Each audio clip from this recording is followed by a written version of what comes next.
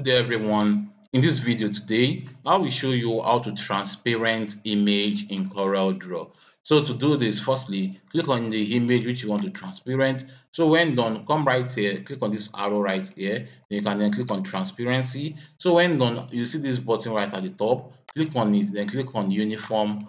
As you can see right now, the image has been transparent. Maybe you want it to be more transparent more than this, or you want the image to be visible more than this. Just come to the arrow at the top right here, as you can see, and then if you want it to be more transparent, you can move it right here, as you can see. So maybe you want the picture to be more better than this, just take it back, as you can see. So that's all to do this. Hope this video helped. Please give it a thumb up and don't forget to subscribe to our YouTube channel. See you in the next video.